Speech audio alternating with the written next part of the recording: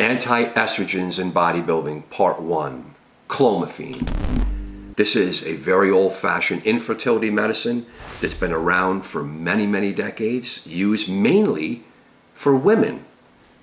It's also been used classically in the recreational and professional anabolic steroid bodybuilding world for PCT. It's also used for male infertility associated with anabolic steroid-induced hypogonadism. And of course, it's used as a sole agent for TRT, and we'll see about that.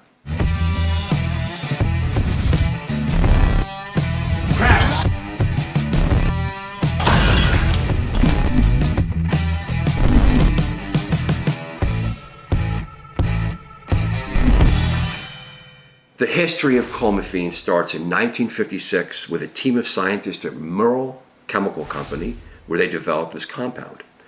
And in 1961, they started doing human trials on women that had infertility secondary to problems ovulating, because this medicine increased ovulation.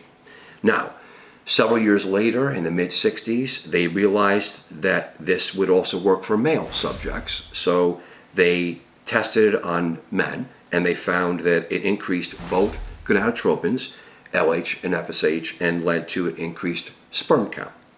Now, since the 1960s, this compound is definitely the most commonly prescribed infertility medicine, mainly for women, but also for men.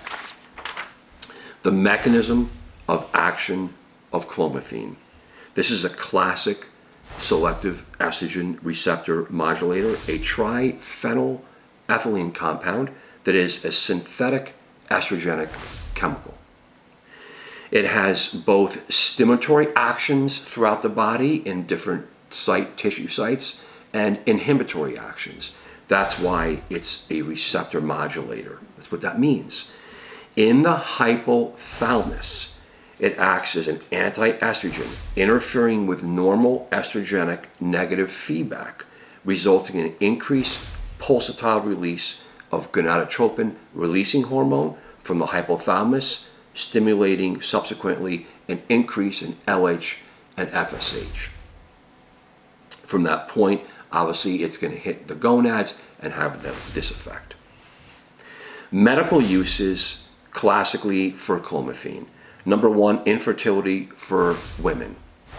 It's interesting that male infertility has never been studied well, unlike that for the women, and it only works for men that have a secondary hypogonadal type. So the failure for men has to occur somewhere in the hypothalamus or pituitary for this agent to work. It will not work if they have a primary failure in the testes site. Other medical uses for Clomiphene. TRT, very interesting in the last 10 years or so. Other doctors, and including myself, we've used this agent for men for low testosterone states. Now, I have to differentiate something very important that I've discovered, and other physicians and experts and people in the world that are involved in this type of work have realized this too, that men that have used anabolic steroids as a history have been exposed, their central nervous systems have been exposed to steroids. When they use this compound, either in PCT or classically for TRT, long term, they feel horrible. They have poor mood response, despite, on paper, increasing testosterone and, of course, sperm counts. So we have to differentiate that. The man that's used steroids in the past most commonly does poorly as a sole agent. Men that have not had prior exposure, that have low T from organic causes, this agent can work for them. I want that to be sent out. I want that note to be known very, very carefully, that it's not used well for men for TRT only that have prior steroid exposure, but it could be used well even for years. I have experience with men doing very well in this agent just by itself for years. Next, the classic effect in the bodybuilding world for PCT, post-cycle therapy. Dr. Michael Scally, and you'll see in the historical notes, has used this drug And there's so many renditions and variations of this type of classic PCT. Typically, it's 3 drugs. It's human chorionic gonadotropin, tamoxifen, which is actually another type of selective estrogen receptor modulator, and clomiphene. Now, it's very interesting. So in this type of classic PCT, you have 2 SERMs that are being used. And again, there's so many variations on this. Now, why? This is the shorter and the least used of the SERMs versus tamoxifen. This clomiphene is used for a short period, about 30 days. And why is it used? Why is it a shorter acting time than tamoxifen, longer acting? It's a stronger stimulatory agent for LH and FSH in the central nervous system. It also can lead to, paradoxically, increased estrogen systemic levels in the body. So, tamoxifen is probably a better agent to use long-term through and during and into the continuation period for PCT, because it's really more anti-estrogenic in the periphery for gynecomastia. There it is. And it's a softer step down. That's why these 2 SERMs are used classically with the PCT regimen. Now, there's no data for this. That's why I'll be working on this in research. The other effect and used more in a modern fashion for clomiphene, anabolic steroid induced hypogonadism. Now we have experts using this drug, again, sometimes erroneously as a sole agent, as I described prior. But it's interesting that currently there's some papers coming out by other experts in America saying this is a good drug to add on to HCG. So, man is using steroids, comes off withdrawal period. We have to help him. There's different agents we can use. Human chorionic gonadotropin is certainly one of them. Stepping down the estrus or testosterone is another vehicle, another medium to go with. And at this point, when he's on HCG, you can use, more for fertility though, small doses of clomiphene if the HCG itself is not working over this period to rescue the man. Now, this is novel and this is new, and we have no data for this, but this is the new utility we're seeing. We're seeing clomiphene as an add-on agent with HCG for anabolic steroid-induced hypogonadism. Very interesting. Side effects of clomiphene. These side effects are going to be secondary to the estrogenic effects. Remember, it's an estrogen modulating agent. It's going to block at certain sites, and it's going to be pro-stimulatory estrogenic throughout other parts of the body. This is true. Men on TRT that I've seen, I take care of myself, we see that if you measure estradiol on clomiphene, it goes up very systemically. So, number one, we have to talk about something that's very rare, but it's a classic side effect. Vision issues. Blurry vision more commonly, flashes in the eyes, and very rarely, thank God, vision loss.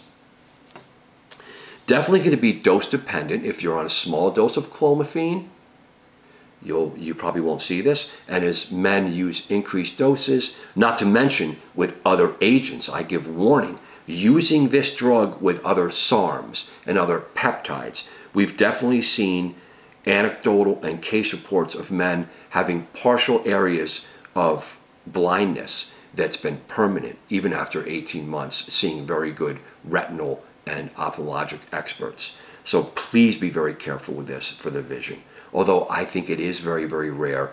I have patients that are on this as a sole agent for TRT, as I said, for many years, and there's no vision issues at all. But they have to be monitored very, very closely, as I do.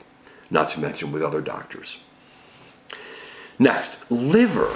So this is a stimulatory estrogenic agent probably in the liver, although we don't know this. So there's been thought in the bodybuilding and in the anabolic expert world that another drug, tamoxifen, another selective estrogen receptor modulator may be a better drug to use versus aromatase inhibitors for gynecomastia.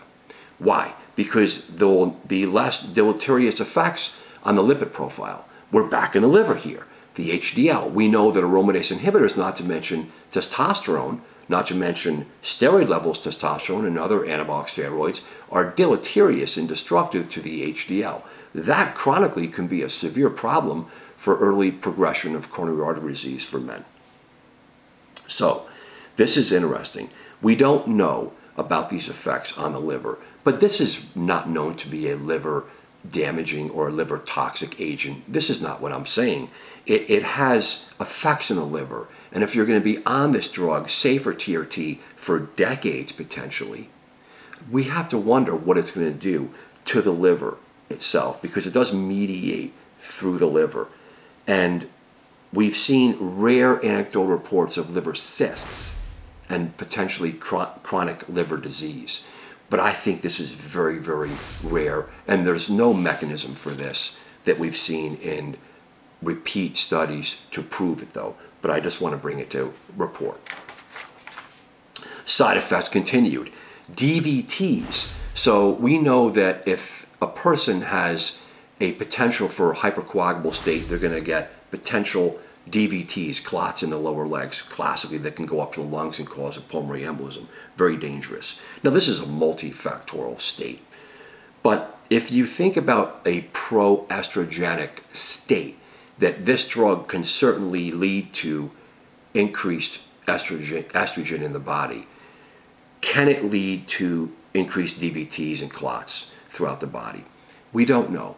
Again, I've seen more anecdotal reports of this causing and occurring to men, but it's never used alone. And these are not true medical studies. These are just anecdotal reports and case reports. So I'm just simply reporting this. But it is interesting and concerning that if you're a man and you have a hypercoagulable past, for many reasons, you have just genetics for this in your family history, you'd want to be careful for this agent, using this agent for short and even long chronic use. And the last part, the amazing potential for causing paradoxical gynecomastia and even testicular tumors is reported. Remember, this drug is going to increase, if you take it by itself, estrogen levels systemically. And there's been rare reports of men complaining of gynecomastia over time. It is interesting. Remember, it's not tamoxifen. It's the same class as tamoxifen, but it's not tamoxifen. So with this, I close my presentation on Clomiphene. It's such an amazing history. Everyone, please be careful with any of these agents. You need to see a physician and be monitored very closely. And I really hope this helps. Thank you so much. Dr. Thomas O'Connor here. I'm glad you made it to the end of the video. If you liked it, hit the like button and please subscribe to our channel. And I look forward to bringing you more cool and interesting videos just like this in the future. Stay strong and healthy.